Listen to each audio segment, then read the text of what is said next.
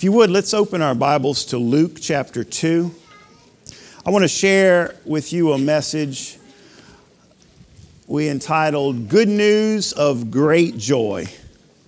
Man, it's good news. It's good news to be alive today. And the gospel of Jesus Christ is good news. I got good news for you today. Amen? Hallelujah. The Bible says in Luke chapter 2, I'm going to start in verse 8. If you just follow along with me. And there were shepherds living out in the fields nearby, keeping watch over their flocks at night. An angel of the Lord appeared to them, and the glory of the Lord shone round about them, and they were terrified. But the angel said to them, "Do not be afraid. I bring you good news of great joy that will be for all the people. Today in the town of David, a Savior has been born to you. He is Christ the Lord. This will be a sign to you. You will find the baby wrapped in cloths, lying in a manger." Suddenly, a great company of heavenly hosts appeared with the angel, praising God and saying, "Glory to God in the highest, and on earth peace to men on whom his favor rests." When the angels had left them and gone into heaven, the shepherds said to one another, "Let's go to Bethlehem and see this thing that has happened, which the Lord has told us about." So they hurried off and found Mary and Joseph and the baby who was lying in the manger. When they had seen him, they spread the word concerning what had been told about the child. And all who heard it were amazed at what the shepherds said to them. But Mary treasured up all these things and pondered them in her heart. The shepherds returned, glorifying and praising God for all the things which they had heard and seen, which were just as they had been told. Hallelujah. Lord, we're so thankful. Lord, we rejoice in the good news of the gospel that Jesus Christ has come and he's reconciled man to you. Lord, we thank you that we have peace with you. God bless you, Lord God. May you continue to reveal your truth in Jesus' name. Amen. I like that line in verse 10. Good news of great joy for all the people.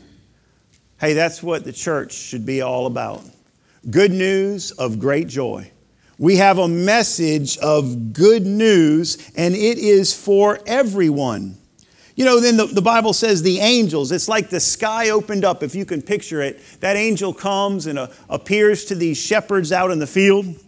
And there they were. And it's just amazing how God chose to send the Savior in a little town of Bethlehem and chose to first reveal it to shepherds out in the field. But then as they looked up, they saw the sky split open. They saw all of the hosts of heaven. And the hosts were making a proclamation. Glory to God, and on earth peace to men on whom his favor rests.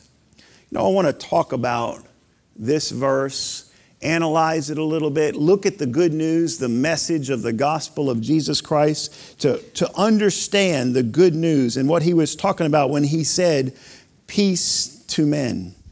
I want to compare this good news of what he's saying, the new covenant grace that Jesus Christ, the Messiah, the one who had been proclaimed and the one the prophets spoke about who was coming. Now the angels are saying he's here. The Savior has been born and you're going to find him in the manger. Go and see. And that message started to spread from that day all over the world.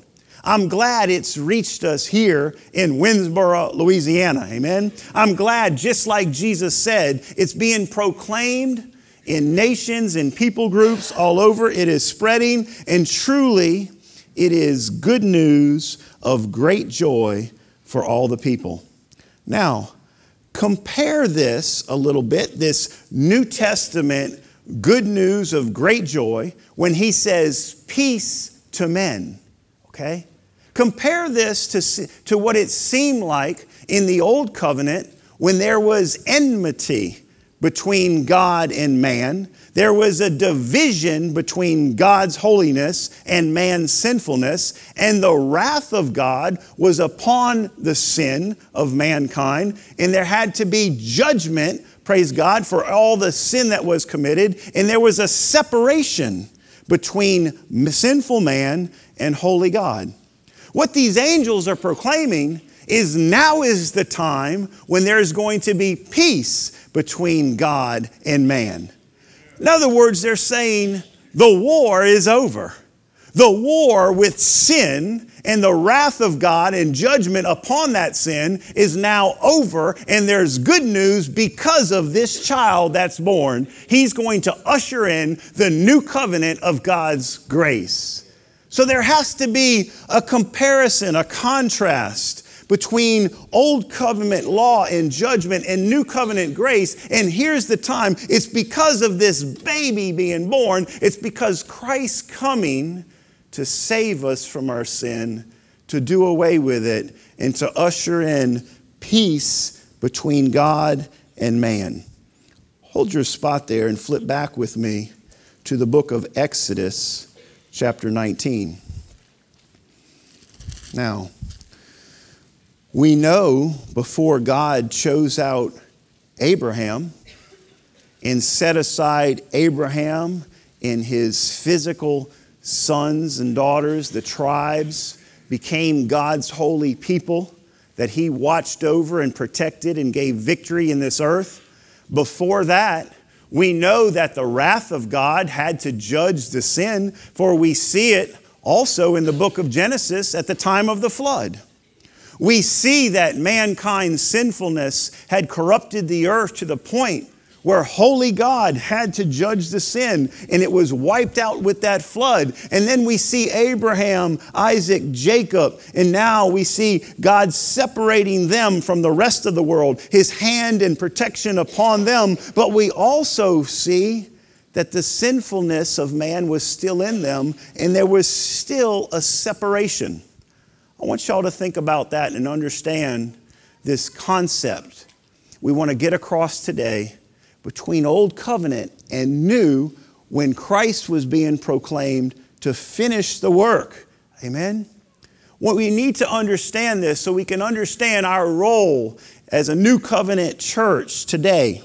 In Exodus chapter 19, the story goes, the people of Abraham, Isaac, and Jacob, who were in bondage for 400 years, were being brought out, and they were going to enter into the promised land.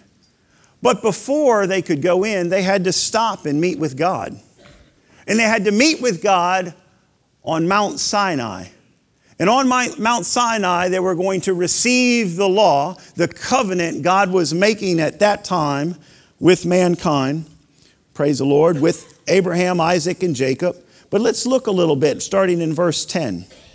And the Lord said to Moses, "Go to the people and consecrate them today and tomorrow.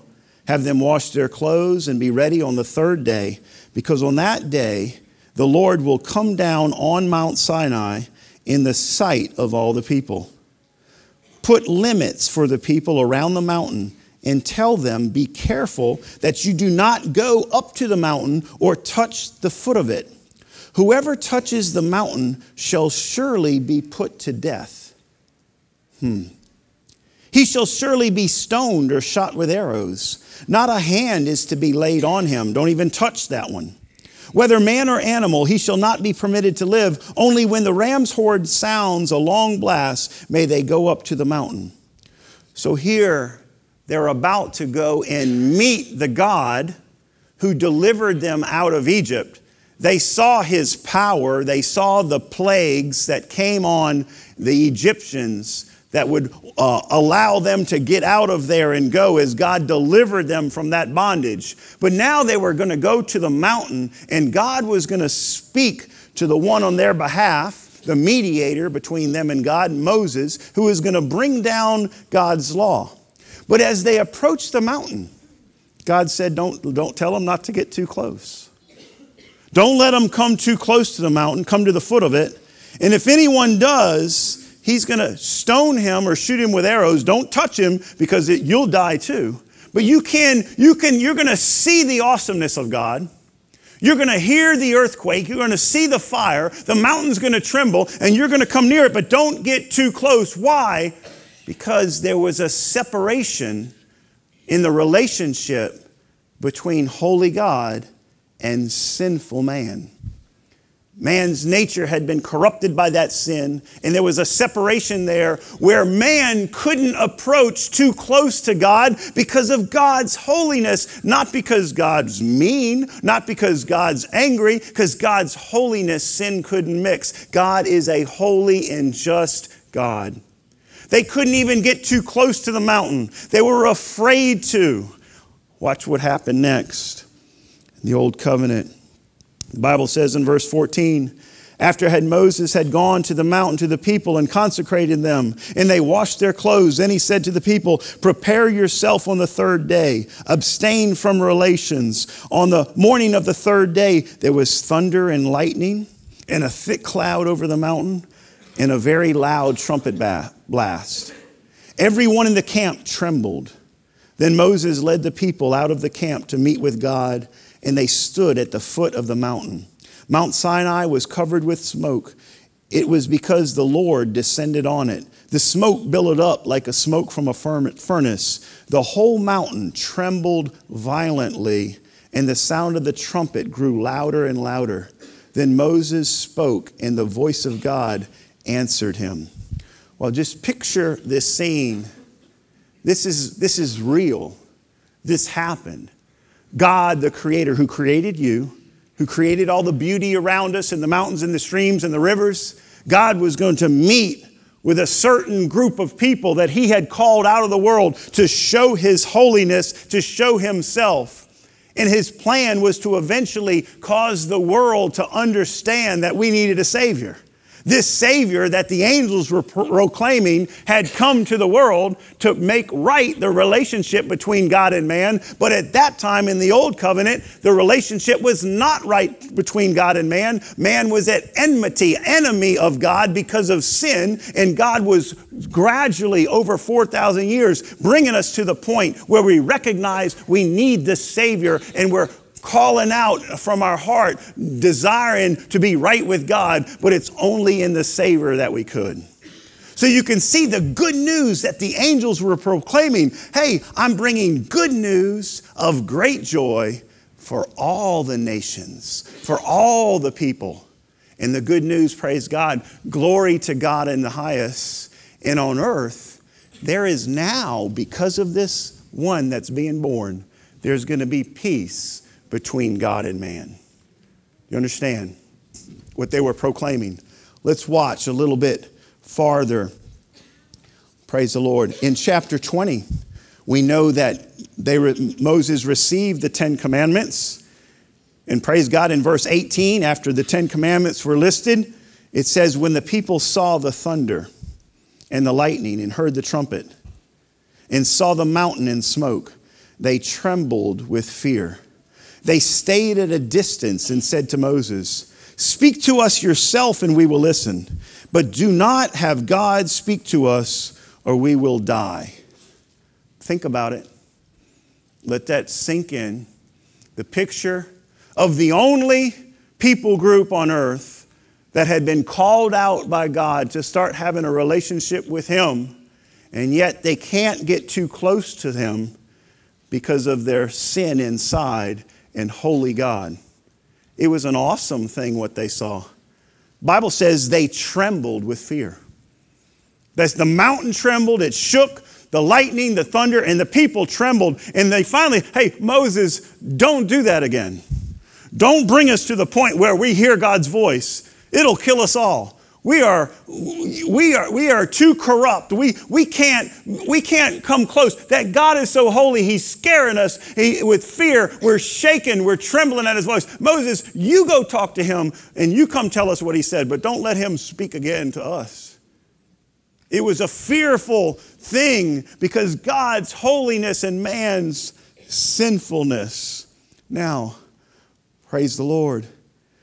Goes on to say in chapter 20, Moses told the people, don't be afraid, although They were very much so. He's saying this is going to work out God's goodness in the future. He's doing this for a reason, and this needs to happen. But he says this, God has come to test you so that the fear of God will be with you and keep you from sinning. Now, when they sinned, they were commanded to die for their sin.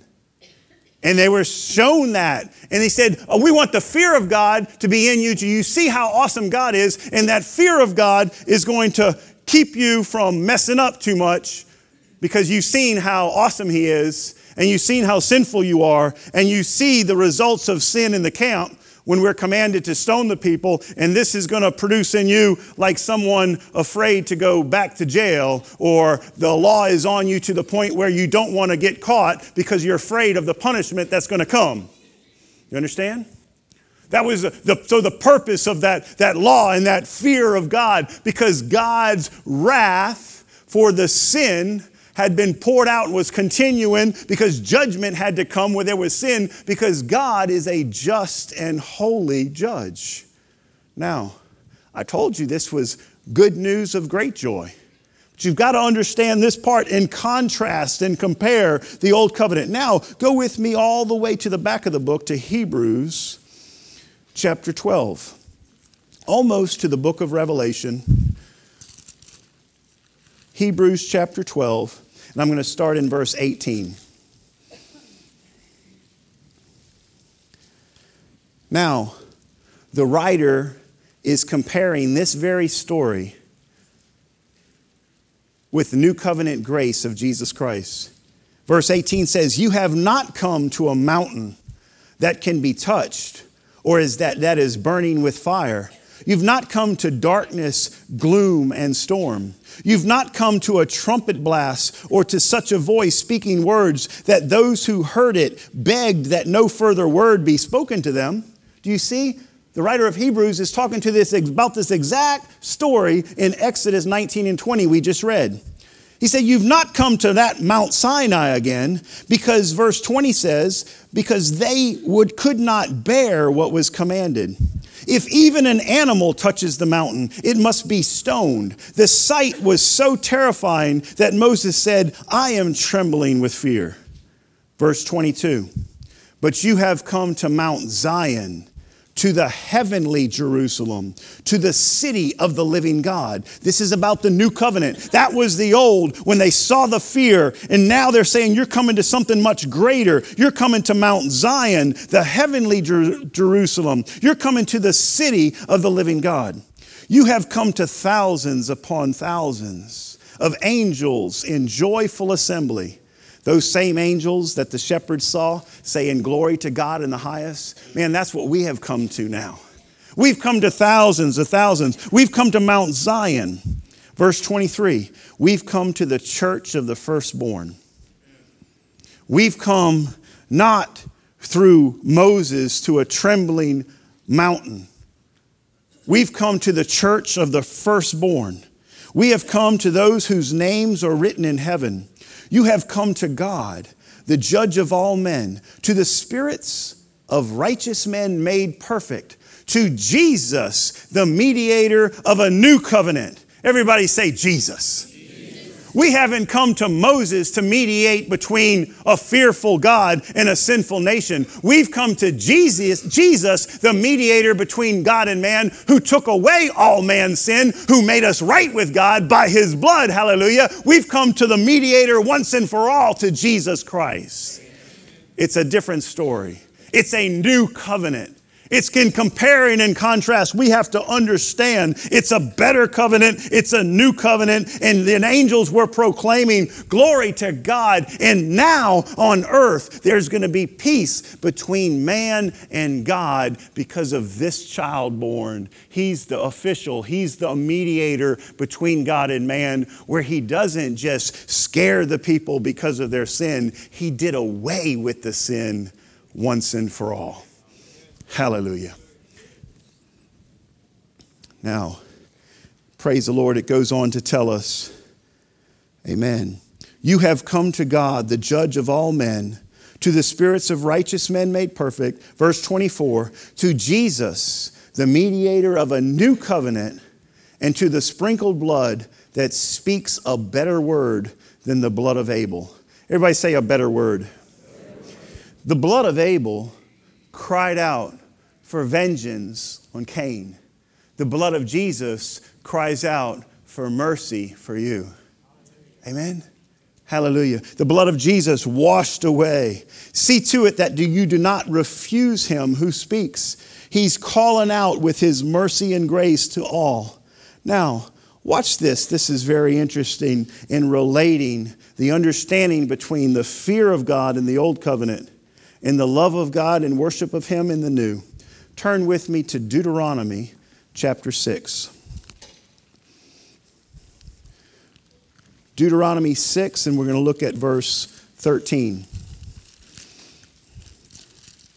This is something I'd like all the Christians, hallelujah, right here at the River of Life, to understand and make a note of this verse and another one I'm about to show you in your Bible, that you might point it out to other people so they might understand this message as well. Deuteronomy chapter 6, verse 13 says this: fear the Lord your God, serve him only, and take your oaths in his name. Fear the Lord your God, serve him only. Do not follow other gods or the people around you, okay? But fear the Lord and serve him only. Now, turn with me to Matthew chapter 4. Mark that spot down in Deuteronomy 6:13, circle it, and make a note next to it, Matthew chapter 4. Let's compare that verse given in the Old Covenant about the fear of God that would come on the people to try to keep them from sinning because they were afraid of the judgment.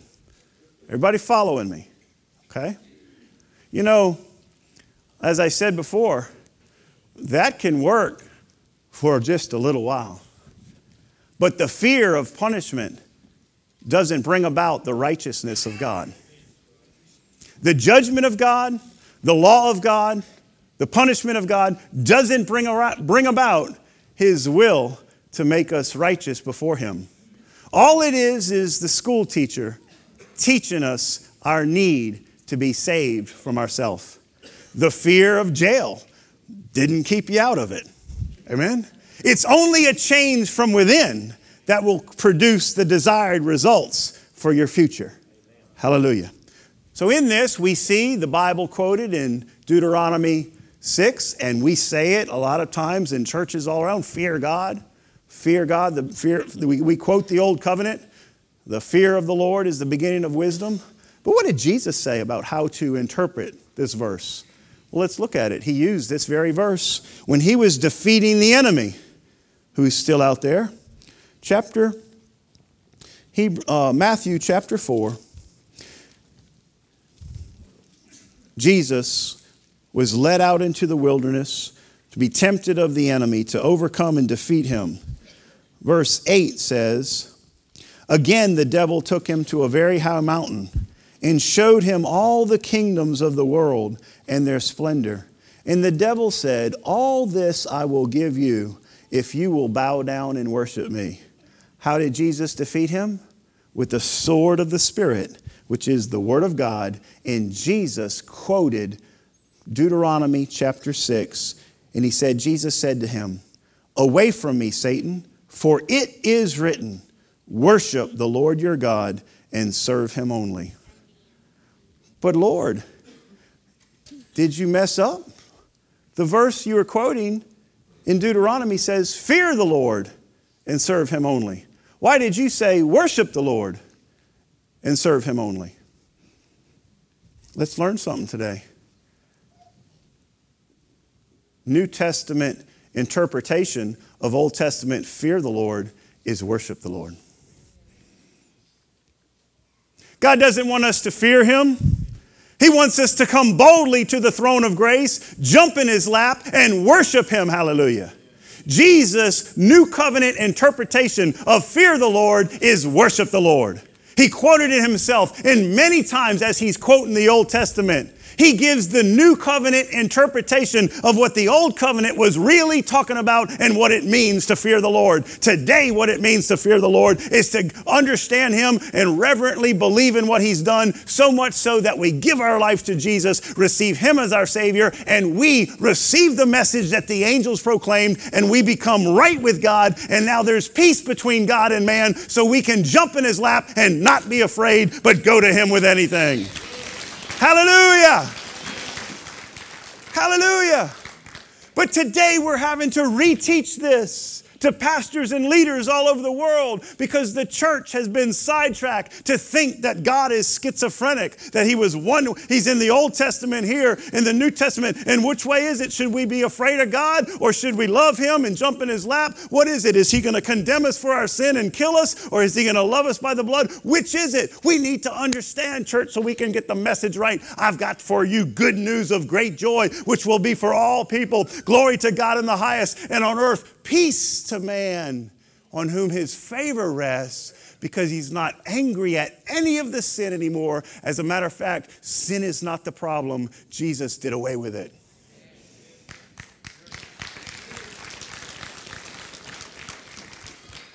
Some misinterpret that verse and think it says peace to the world, peace among men.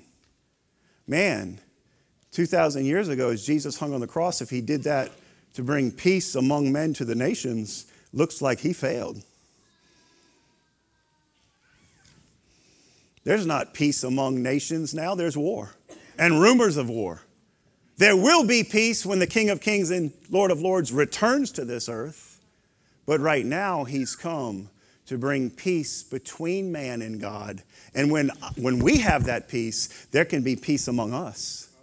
There's peace among the brothers. There's peace among the body of Christ. There's peace among the church. I go to different nations, hallelujah, and if they've received Christ and have the Spirit of the Lord and follow him, then we are one in Christ, and there's a lot of peace between us because we've been reconciled to God, so we're reconciled to each other. But for those who haven't received Christ yet, there is war, there is pain, there is suffering, there's all kind of things.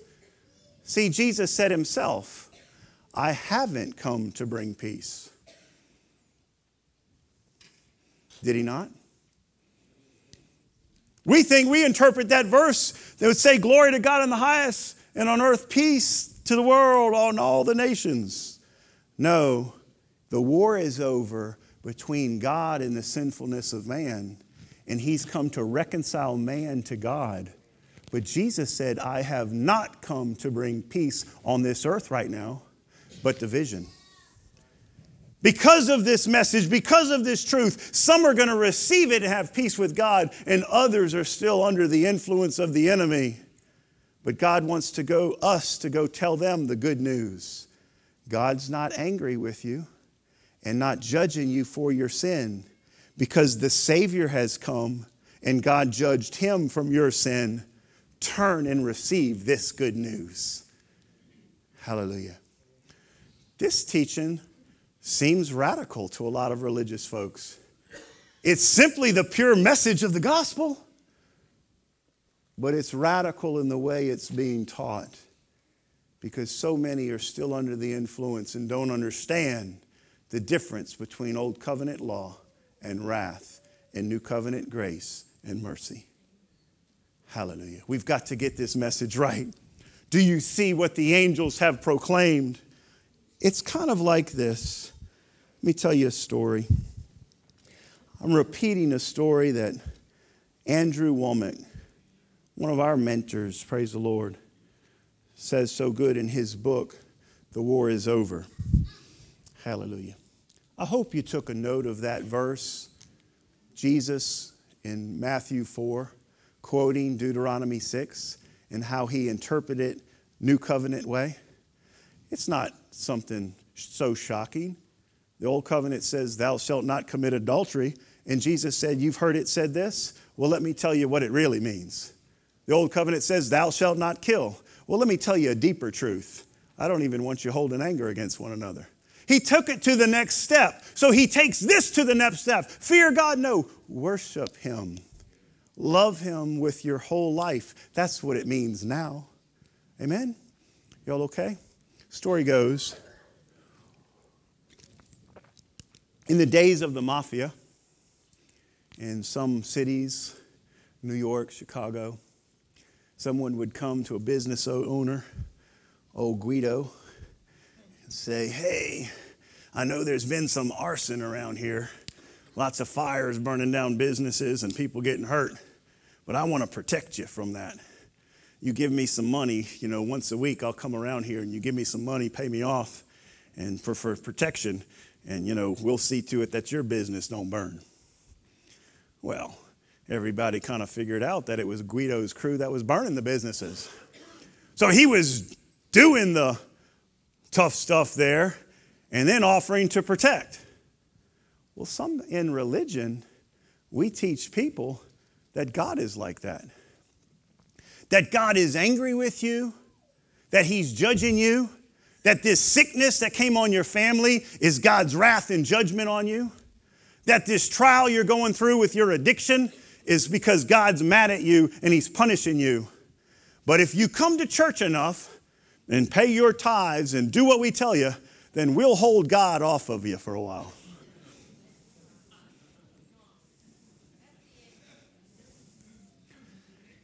If the pastors in the denomination say, hey, you keep all of these rules and regulations of the law and our denomination, and you do well enough, then, we'll intercede for you and pray. God's wrath is out there, and God's getting everybody, and you better come and walk close with us or God's going to get you. That's a lot of what religion teaches. That God's the one doing the wrong to you, judging you like that. And if you do enough for him, then maybe he'll hold off on his judgment. Let me clear that up real quick. Jesus Christ paid for all of the sin of everybody once and for all. The judgment of God, which was righteous, which is holy, which needed to be done, it did fall, but it fell on his own son. Hallelujah. And he took it all in. Now, the good news is God is not judging you. Some have trouble with this. I must let it sink in a minute. Churches used to preach, man, God's about to judge America. God's going to judge your family because America's not doing it good enough, so God's going to judge America. God's going to judge your family, your town, the political things going wrong. These wars going on in other nations, it's because they're evil and God's judging them. Man, if God doesn't judge that nation for its wickedness, man, then he's going to have to apologize for Sodom and Gomorrah because he judged them. Let me give you a different idea. A new covenant version of what you used to think. Glory to God in the highest, and on earth peace to men on whom his favor rests, not his judgment, because of this child Jesus. No, if God judges America for us as a nation moving away from him, he's going to have to apologize to Jesus. Because Jesus paid for the sin already. And God is a holy, righteous judge, and he's not going to judge sin, the same thing that's already been paid for. That's double jeopardy. He won't do it. It's been paid for. Now, there is a judgment coming and a day of wrath coming, but we are not in it right now.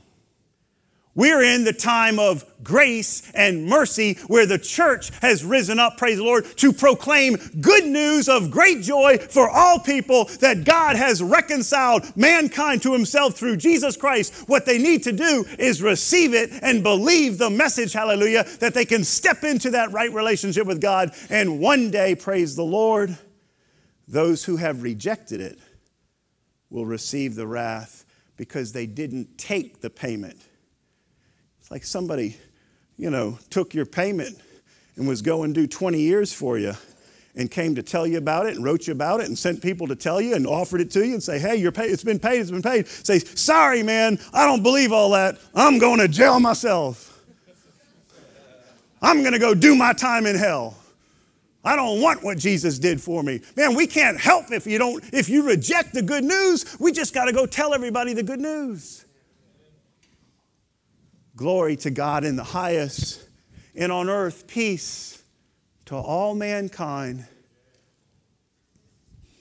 because Jesus paid it all. 2 Corinthians chapter 5. And I'm going to close. 2 Corinthians 5. Watch this. Verse 18. All this good news I'm telling you is from God, who reconciled us to himself through Christ and gave us, the church, the ministry of reconciliation.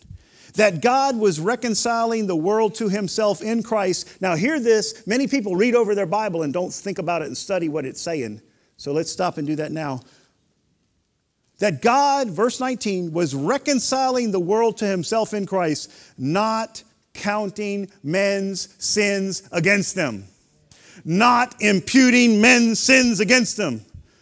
God is not, in this dispensation of his new covenant grace, counting men's sins against them. Well, then why is there so much trouble? Because you're walking in the error of your own ways. And nations are walking in the error of their own ways. And there's a devil out there stealing, killing, and destroying their life. God's attitude is, come to me. I want to bless you. If nations and people and governments are walking out here and they're getting cut up and bombed and hurt and all kind of things, it's not God's wrath or God's judgment, because the Bible says in the New Covenant, he's not even counting men's sins against them. Amen.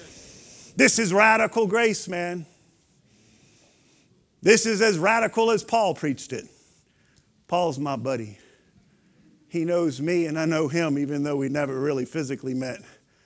I listen to him as he speaks through the Holy Spirit to me all the time.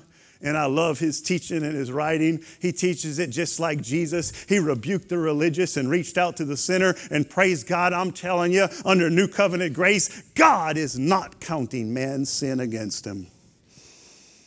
Hey, some of you that's been falling and struggling with things, receive the good news of great joy.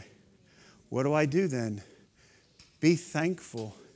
Turn that fear of God into reverent worship. Lord, I'm thankful out of love of what you did. I'm coming back close to you because I can. I don't have to be afraid of coming back to the church. I don't have to be afraid of following you. I'm not coming to a mountain trembling with fear. I'm coming to the blood of Jesus Christ, to the throne of grace. Amen. Hallelujah. Hallelujah.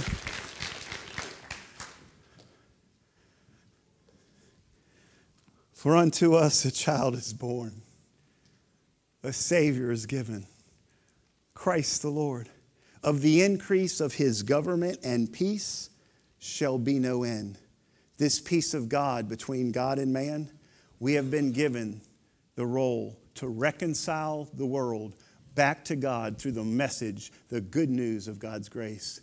Lord God, in the name of Jesus, I believe that through the word of truth, these people today and those who will be listening to it in different nations, in the name of Jesus, will come closer to you by the truth that's setting them free.